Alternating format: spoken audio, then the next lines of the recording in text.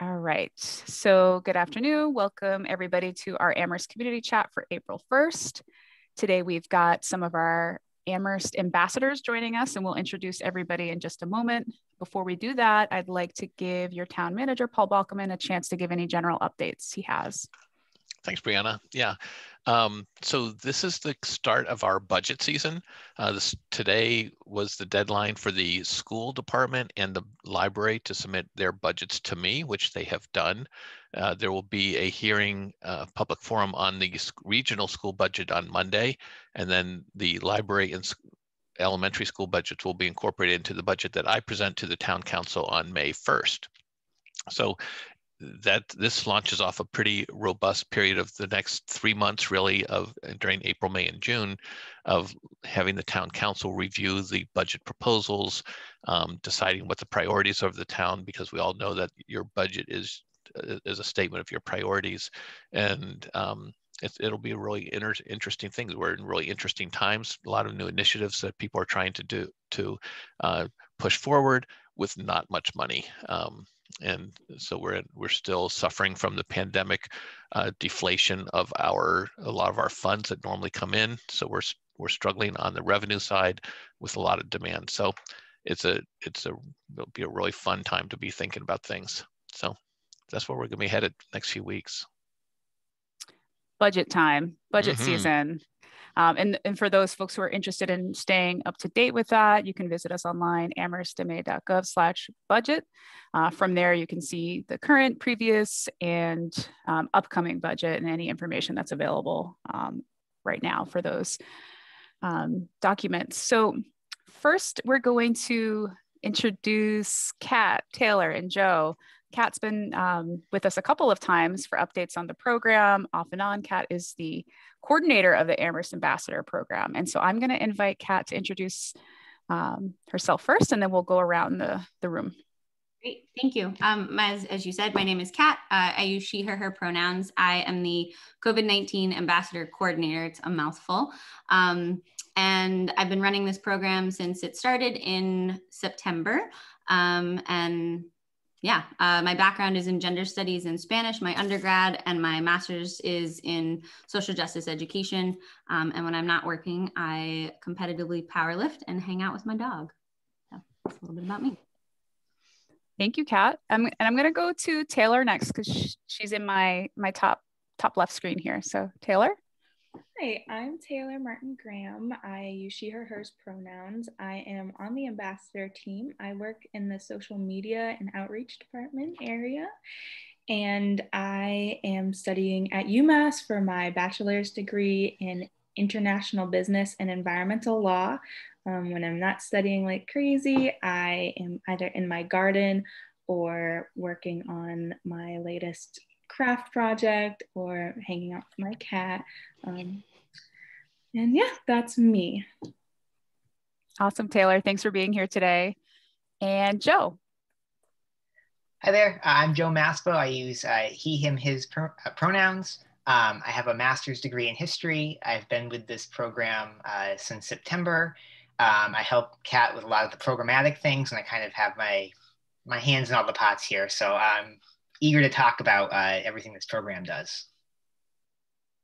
Well, thank you all for your intros. And just before we launch into some questions that we have prepared for this team, I just want to put it out there that the ambassadors have been so great, positive team to have on board, and they roll up their sleeves and are willing to help with almost anything we've ever asked of them. So I want to just acknowledge that and say thank you for that over this last difficult year.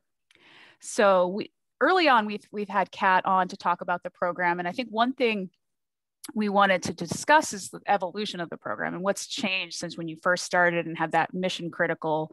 What does that look like now? And that's for anybody to answer. So Kat, go ahead. And yeah, so I'll start a little bit. And I think, Taylor's working, bringing that on kind of shows some of the steps and how we've expanded. And then Joe, you can talk maybe a little bit about the vaccine clinics and the hotline. But really, at its core, when we started this program, there was the mask mandate in downtown Amherst. And really, as many folks know, sort of creating a culture of care and compliance through education, I think, over sort of enforcement. You kind of catch more flies with sugar than with vinegar, I think is the saying, right? So we really started out as really just handing out masks and being a mass distribution program and walking sort of the downtown area and letting folks know like, hey, you forgot your mask, or do you know that you're in the mask mandate zone, and kind of re-emphasizing that that existed. And then really over time, one of the things that we structured, the way that we built up the program and the way that we sort of communicate and staff the program is to be highly flexible. And so what we then saw was, we do outreach, which is sort of face-to-face interactions with residents. So we did some out in October was a big push for both our permanent residents as well as our student residents in the town, talking about sort of Halloween safety and things like that. We also do smaller outreach weekly in different targeted neighborhoods. But as the sort of the year went on, coming like back into November, we saw that we were then shifted to work at the polling sites and sort of ensured social distancing, just kind of handed out masks there, let people know about some of the changes that were in place because of COVID at the polling sites, such as hand sanitizer and things like that. And then community testing launched in December with a grant that UMass had received. And so starting December 16th, we then were at the Mullins Center and greeting folks with community testing. And what's been cool about that is we're at almost 25,000 interactions that we've been greeting folks since that time, which is really exciting. And then sort of as time went on, and then once we had a vaccine, now multiple vaccines, we then shifted our focus and kind of helped be at some of those sites to greet folks, help sort of with like outside sort of line management, and then also work with the COVID line, which we had been staffing since the fall, but has kind of taken on a new role, which I'm gonna let Joe speak to that because he often staffs that line. But Joe, do you want to talk a little bit about that? Yeah, absolutely. So the hotline, again, has kind of changed since the fall. We've seen that since the start of, January-ish, a lot more vaccine calls have been coming in. So people calling, asking, how to get an appointment, where appointments will be, just general questions on how they can get started on the process. So myself and actually another ambassador staff the hotline on the weekends from 9 to 5 on Saturday, and we have somebody else 12 to 3 on Sunday, where we answer these questions live, also return any messages that might have been left during the week to try to get back to everybody and connect them to the resources that can best help them. This is kind of a change from the fall when it was a lot more questions about testing, contact tracing, businesses, guidelines with reopening as we were still in the early stages of reopening. It definitely has shifted more towards vaccine calls now. But I think the spirit of the hotline is that we're more of a triage center for support. So no matter what kind of question gets thrown at us, we're there with the resources to kind of point you in the right direction. I also do want to mention that we're not just a concern line. Sometimes people, call us the COVID concern line. We're here to answer questions. We're here to hear your feedback. It doesn't always have to be a negative thing if you want to call us. If you just generally have some questions and want more information on something, we're here and happy to help you. Yeah, and I think that's really the core of our work is it's a lot of relationship building, and just, I think, particularly in the pandemic, right, when folks are feeling isolated, having a number that you can call and speak to a real person in live time or get a call back is just really reassuring. And Taylor, I want to tag you in to talk a little bit also about the virtual side of our work that we do. Yeah, so a big step in our program's evolution was obviously joining social media. So I work on the Instagram, which I'll give you guys later, but our Instagram really is focused on not just keeping up with like the state, but also our town and our community specifically. And so what I work on a lot is, just not just keeping up with like everything, all the new information, but also fielding some of that. So similar to what Joe does is we will put out information about what's new, the new phases, the new vaccine clinics. We'll put the dates and the times out for our town. And then we also get a bunch of questions in our DMs, and we'll often put in our stories, like people give the chance for people to ask us questions in our stories, and we can actually post a lot of the answers there as well. So we kind of try to jump ahead of the calls that we're getting. So if we know that a new phase and rollout is coming, we'll talk and post about that to kind of field some of those questions before they even get to the line, the COVID concerns line, so that people aren't just talking about that with them. But our Instagram is a really great way for people to kind of ask those questions too if they might not feel like calling all the time. It's very open to a different and a much wider range of people, especially for those who maybe have disabilities or anxieties about calling. They can always come to us on our Instagram as well. And it's a little bit more, people are able to kind of see the information rather than just hear it. So it just takes on a different type of person. So we're really excited to have our Instagram be launched, and we are loving all of the feedback that we get on it too. And Taylor, how can people find you on Instagram? Yeah, so if you want to go ahead and search for us on Instagram or online at Amherst Ambassador, all lowercase, all one word, that's it, at Amherst Ambassador, and you can find us there. Can you talk about who you have a frequent special guest in your posts? Can you say a little bit about that? Yeah, so our posts, we try to make it to a wide range of people. Our audience is actually, so about 51% is between the ages of 25 and 44.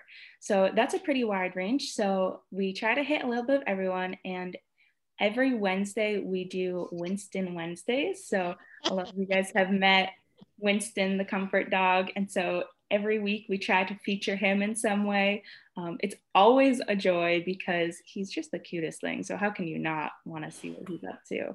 And we love having him on our team and with us. So whether it's on video or just the cutest little pictures of him sleeping in all of his little wrinkles, definitely check us out because we always have the best content for him on our page on Wednesdays, and then some secret surprises every now and again on our stories.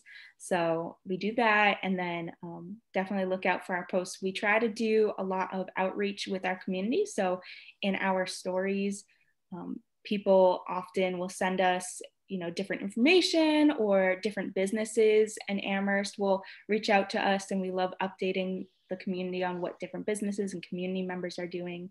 So it's not just COVID stuff, it's also about reaching out to our community and making this like a really wonderful and safe place. So definitely follow us for Winston content, but also for community content and COVID health and safety content. And if you like the color yellow, everything is yellow. Yes. Which is a very happy color. It is. It really is. Immediately. Mm-hmm. Plus, when you're scrolling through Instagram all day, it pops, so we love it. Lucky that we took the photo of Winston in the shirt when we did, because I don't know if he would fit in one now. No way. So much bigger. So we've had, Joe and I sometimes, Taylor's remote, so we'll sometimes do the video and sort of send it over to her. And we did when community testing launched. I just remember we kind of picked him up on the desk and kind of like used his paws to navigate to show that it was pretty easy to sign up for community testing. And now he's kind of the size of a bear. Last week when Joe and I were in the office, we both got startled because he snores. It sounds like so he's pretty fun to work with. We're gonna have to get him a spandex or some kind of new shirt that will keep up with the growth. Yeah. Well, thank you, Taylor, for that description. I think that's great. We'll make sure to include a link to your Instagram page, which we did initially when we post up this video for everybody so they can find it. So that's one way that you can keep up with the ambassadors virtually. So one thing is, where can people expect to see you kind of in the wild and on the streets? What does that look like? Joe, do you want to answer that one? I can take this one.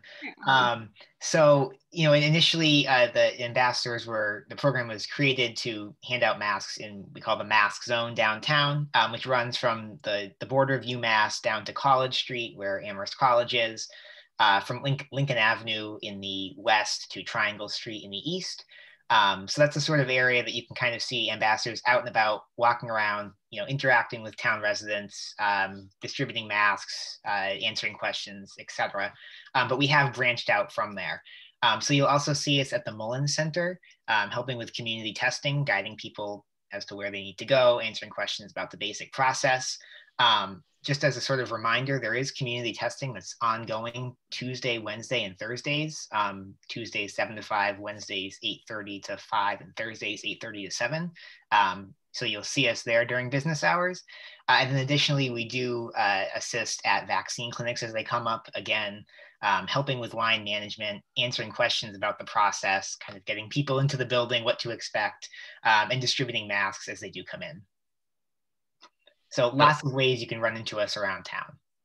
But yeah, I just wanted to bet, you mentioned the testing that's going on at the Mullins Center. A lot of folks are going to be traveling over the next few days, and just want to encourage everyone, when they come back, go get a test. It's free. It's so efficiently run. You're in and out. I mean, my average time was about 7 or 8 minutes, and it's free parking, and just like shoot through, get, if you've gone away for the weekend or seen family or anything like that, I know where everybody's sort of loosening up a little bit. There is the fear of a resurgence in our community. So we got to keep tracking it. And so going down, getting a quick test would be really important for folks.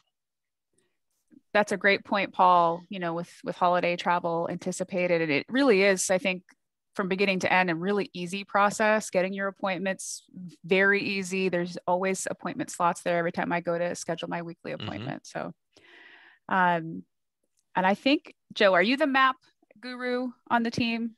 He is actually our map guru. Yeah. Yes. I love your maps. Great job.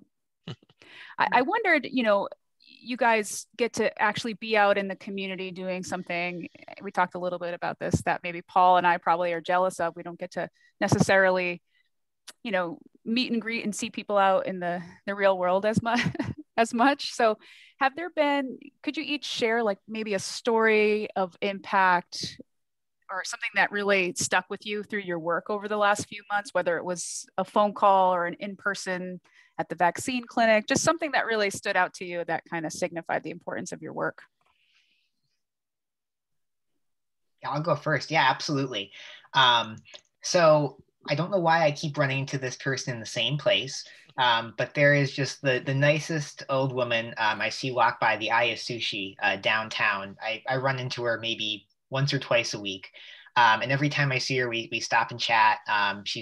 She just tells us she's really happy to see us out there, asks us, how things have been, where we'll see us, kind of the same questions that we've been answering here. And just having a conversation with this person. I think it's really a good thing that we have that element of human face-to-face interaction, masked and 6 feet away, but being able to be that presence in the community. So I look forward to walking by the Aya Sushi on my shifts for sure. I love that. Thank you. Kat has some stories, I bet.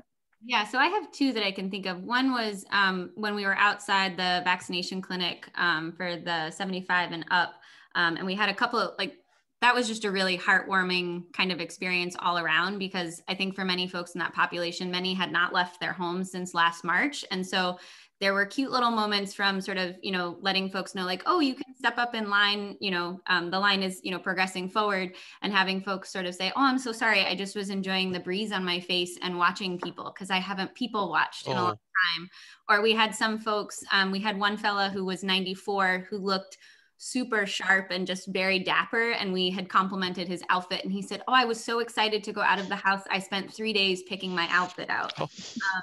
So there's those kind of smaller moments too. We had somebody who had stopped us, and she said, is this what my tax dollars are paying for? Like, what is this program? And really a lot of people in that population and up sort of hadn't really been in the downtown area because they were staying home because of the pandemic. So it was really the first time that they had seen us. We kind of had a couple of those interactions similarly at polling sites. So that was cool to see. But a very notable last one that I can think of, I had a staff member come in after her shift, and she had engaged with some of the folks who identify as homeless on one of her shifts. And she had come in and she said, you know, growing up, she was from the Boston area, and she said, growing up, my parents had kind of taught me to sort of stay away from folks like that. And she said they had such rich stories. And I spent about 20 minutes just having this really lovely conversation with this person. And I said, you know what, like, if that's what you take from this job, that like everybody has a unique story and everybody is worth that time to sit and just get to know people. You know, like I was like, great, then you've done a great job as, you know, in my opinion, in my humble opinion. But there's so much richness in the community of Amherst. And so just like you said, you know, we're really lucky in that we get to have those 6 feet away mass interactions, but it's exciting to kind of hear folks. And it's also cool because our program, our youngest person is 18 and our oldest person is 71. So when we got to do the vaccine clinics and things like that, when we talk about peer education, I think in the context of Amherst, it's often talked about as student to student sort of peer education. But I think in the pandemic, which is really intergenerational, it's been really cool to watch how we've had some of these folks that are non-college age, you know, folks on our staff be able to kind of create that peer-based relationship. And our Steve, who's our eldest member on our team, he had said, I had this wonderful interaction with this person at the vaccine clinic. Can I work the next time, you know, 2 weeks from now when he gets his shot? Because he was really nervous. And I just feel like we had a connection, and I told him I would be there. And so, you know, we got to make sure to do that. And having people show up and say, oh, you're Joe and Elise, I talked to you on the phone. Like it's those sort of small town feels that highlights the privilege of this work in a different way, I think. Yeah, I actually have a story too.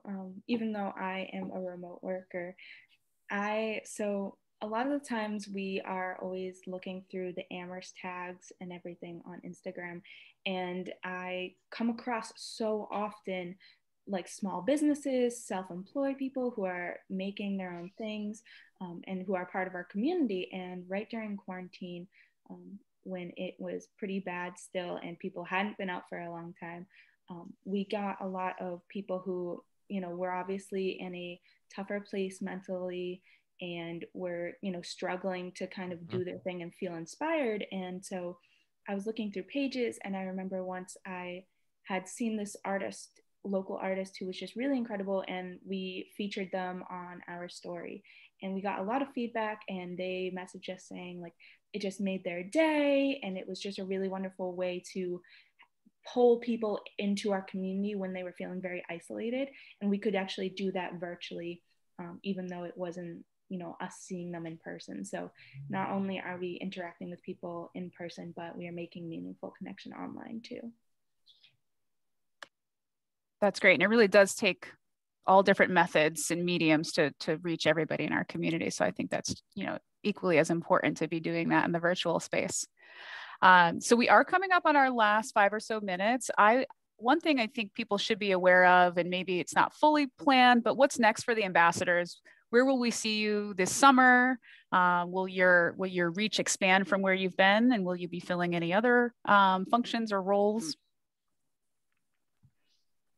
Yeah, so we're kind of a constantly evolving program, if you hadn't guessed. And so I think for the summer, many of our students choose to sort of leave the area for summer jobs and things like that. And so we are going to have sort of a shift in our staff, but I think, and this is, you know, obviously up to Paul and the chief, who is my direct report as well, since we're housed in the police station. But I think what we're looking at is sort of keeping some folks in the walking zone, and then partnering potentially with the Department of Public Works in the conservation area to kind of look at bringing on some new staff and sort of keeping our folks kind of in the downtown area. I think that'll be really important. We know as of today that outdoor dining is coming back to the Amherst area and things like that. So kind of a return to the basics is probably what you may see our folks kind of emphasizing, particularly as more of our population becomes vaccinated. And then hopefully in the fall, you know, when we have an influx of undergrad and graduate students back in the area, I think, again, we're going to have that sort of re-education phase of kind of, you know, re-emphasizing that. So you'll definitely see us around in the summer. We might be a little bit of a smaller task force, if you will, but we will still be around. And then our intention is to continue to help staff any of the vaccine clinics and things like that, as well as the hotline. Great. And still in yellow. Yes. Still in yellow, yes. Okay.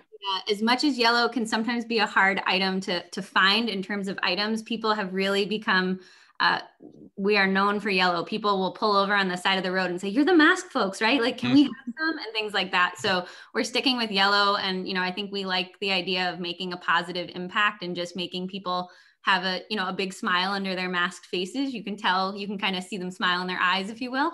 So we're going to stick with the yellow. So always look for the yellow shirts and come and, stop us, chat with us, ask us questions. We're definitely here to support and offer resources, or just to have a conversation too, because sometimes people just need that in their day. And we should also be at the farmers market probably, which is going to be opening up fairly soon. So you'll see us in, the 17th. Yep. And the local markets are the 8th, I think, the June 8th, I think. So we're coming up to the end of our time. Is there anything that you want people to know that we didn't get to touch on yet, or any actions that you want to leave people with that they can do? I guess Taylor. And it would be great to have people follow us, of course, and even better if they interacted. So a lot of times we'll post call outs basically on our stories or our posts asking for feedback or for people to send us photos. We want to start kind of engaging more with like hometown heroes and people who are just, sitting at home even. So we're going to be taking photos and making all sorts of stories. So if people just want to watch out for those and get involved, it's a great way to feel connected. Great. Thank you, Taylor. Kat and Joe? Yeah, I would just say, our program, I really love feedback, both from my staff as well as the community and the folks I work for and with. And so if you ever see sort of a need for our program or an assistance with something, definitely bring that to us. I think kind of being innovative and flexible is sort of where we've excelled, and it's allowed us to grow this program in a pandemic, which feels kind of like an oxymoron almost, but definitely come and reach out to us. And then the only other thing I would say is that oftentimes for both student and permanent residents, we do outreach weekly. So open your door if we're knocking, because usually we're not soliciting. We're just, wishing you to have a good day, maybe dropping off, a little goodie or things like that.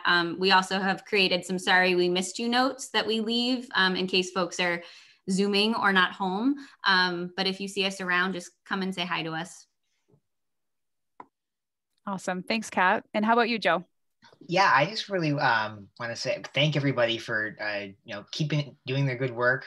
We realize that we're out here to try to make a difference in the town, and so many of the Amherst town members really kind of reciprocate that. We see a lot of mask wearing. Everybody's following guidelines. I realize that it gets kind of tiring after a while.